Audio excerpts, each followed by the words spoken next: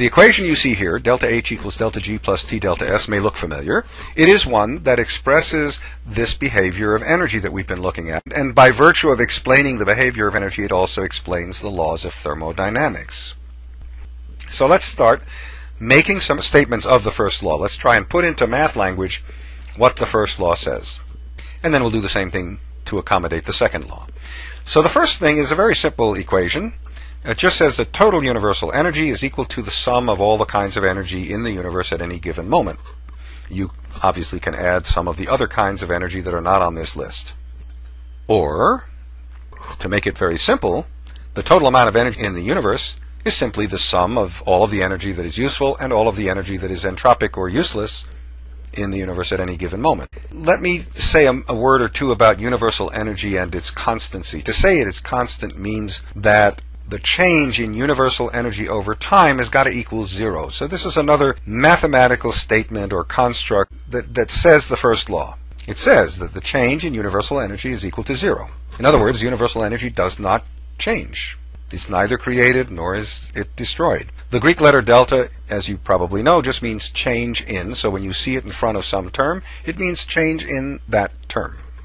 Well, we can also say then that the sum of the change in useful energy and the change in useless energy must also equal zero. That comes from the second equation near the top of this slide.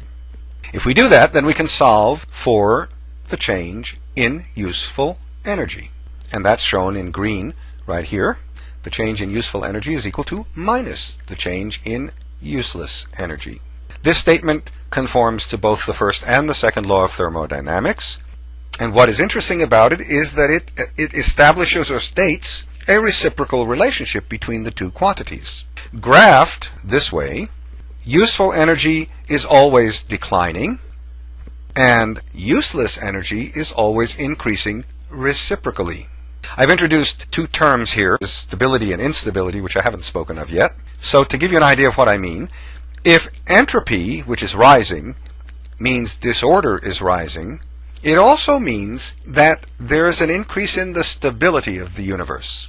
Imagine I have in my hand a bunch of paper clips all scrunched together in my fist, and I hold my fist over the instructor's table in class, and this I often do in the class. When I let go, of course the paper clips, they're going to drop due to the force of gravity, and as they drop they're going to spread out, and when they hit the counter they'll spread out some more.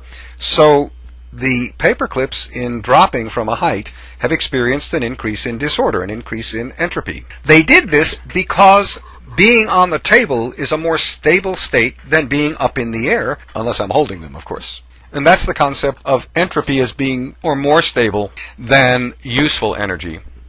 Another way of saying this is that everything that happens in the world, every event, happens because something about the components or participants in the event is unstable, and spontaneously the components attempt to achieve some level of stability. So entropy is really the driving force in the universe. The second law is the driving force in the universe. It says entropy is always increasing in the universe, but what it really is saying is entropy will always increase in the universe, and as a result, things will happen. Okay, I've given you a graph and I've given you an equation, but you can't really measure real numbers in universal terms. What you can do is measure the exchange of energy between isolated or closed systems within the universe, and we do this all the time. To do this, let's define a few terms. Let delta E useful, let the change in useful energy equal delta G. This was first done by a man named Gibbs, so we call it Gibbs free energy, and delta G is the change in Gibbs free energy. And let the change in useless energy, or the change in entropy, equal delta S. Now, let's take a system that's easy to understand and watch how energy change affects the system. We're going to define the system as a pot of water.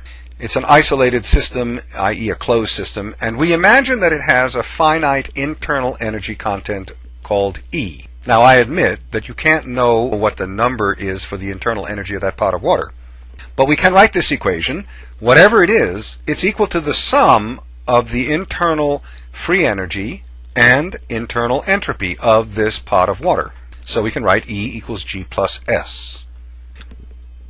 Now, if we put energy into the pot, say to heat it, we know that the internal energy of the pot will change. How do we know that? I can put a thermometer into the water, and I can watch as I heat the water that the temperature goes up. And as you probably know, for every increase of 1 degree of a milliliter of water, the water has absorbed 1 calorie. So the definition of a calorie is the amount of energy absorbed by a milliliter of water as it rises 1 degree Celsius. So if we say Q is the energy used to heat the pot, we can say that Q is equal to, or will be reflected as, a change in the internal energy. Or we can say that it's simply equal to the change in free energy plus the change in entropy. So Q is the energy put into a system, the pot of water. By the way, it could also be the energy lost by the system, say when you turn the fire off and the pot of water simply cools down. And delta E, delta G, and delta S are the changes in internal energy, free energy, and entropy of the system, respectively. So here's that equation again, Q equals delta G plus delta S. By the way, this is beginning to look a bit like the equation we're trying to derive. Now if we define Q as delta H, or enthalpy change, we can write an equation that looks even more like the one we're trying to get at. That's delta H equals delta G plus delta S. So now we have to tell you what delta H is.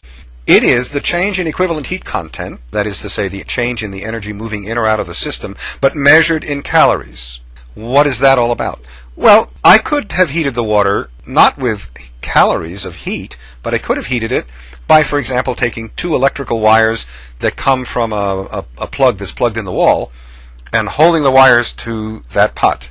As you can imagine, the pot is going to get hot. First you're going to see sparks, and then of course the pot itself will get very warm, and that heat in the metal of the pot is going to be transmitted to the water, and the water molecules will start to move, and that's what is in fact going to be the increase in temperature of the water in the pot.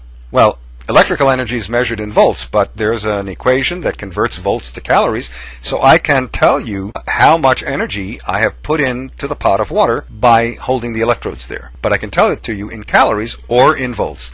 So if I choose to tell it to you in calories, I can tell you the delta H, that is the increase in heat content of that pot. Well, from the third law of thermodynamics that says that entropy actually depends on temperature, what it says officially is that entropy is going to be at its lowest as you approach absolute 0 degrees Kelvin. Well, since entropy is dependent on temperature, we do factor temperature in when we look at energy changes, and so we have. Finally, we have the equation that I said we wanted to derive by considering the laws of thermodynamics and how they apply to living systems and non-living systems.